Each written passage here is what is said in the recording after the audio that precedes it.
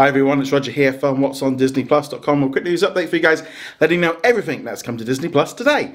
But before we go any further, make sure you do hit that subscribe button to keep up with the latest Disney Plus news. So it's Friday, and that means we've got some new content on Disney Plus. There's lots of new stuff today. So let's start off with all the things that everybody got. Starting off with Disney Gallery The Mandalorian. It's the season finale. Lots of talk about the connections and lots of little references to little Easter eggs and different characters and stuff. A fantastic little episode. Definitely want to check that one out, especially if you're like me and grew up on all the little toys that these guys were talking about.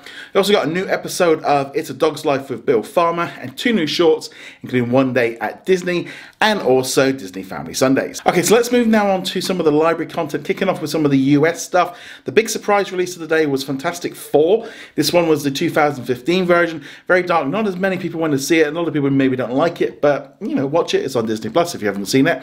You also got The Jungle Book as well. That is the recent remake version with Jon Favreau. This one again was pulled forward. It wasn't supposed to be on this early, but Disney have done some deals and got this one on there. Diary of a Wimpy Kid Dog Days has also been a surprise drop onto Disney Plus in the US. And the big animated movie for today is Tinkerbell and the Pirate Fairy, has also been added to Disney Plus. The US and Canada also got the 101 Dalmatians animated series from 1997, while the US, Australia, New Zealand, the UK and Ireland got the National Geographic documentary The Big Sur, while the US and Canada also got a brand new series of Muppet Babies Playdate. Everyone also got National Geographic's Egypt's Treasure Guardians, while Canada also got Godey and the Bear. This week marks the 10th anniversary of the release of Toy Story 3, and all of the countries except for the United States also got 2 Toy Story shorts, Toy Story That Time Forgot and Toy Story of Terror. Australia and New Zealand also got the second half of Tots. And while it might be nearly 6 months to Christmas, they also got Prep and Landing. I think a fantastic short. Why it's dropped in the middle of June, I don't know, and they didn't decide to hold on to that one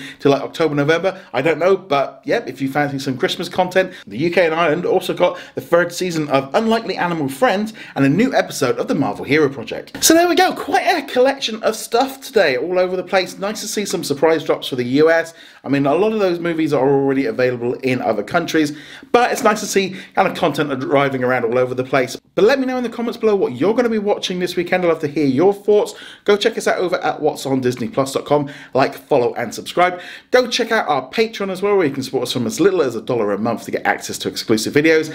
And I shall see you guys in another video. Laters.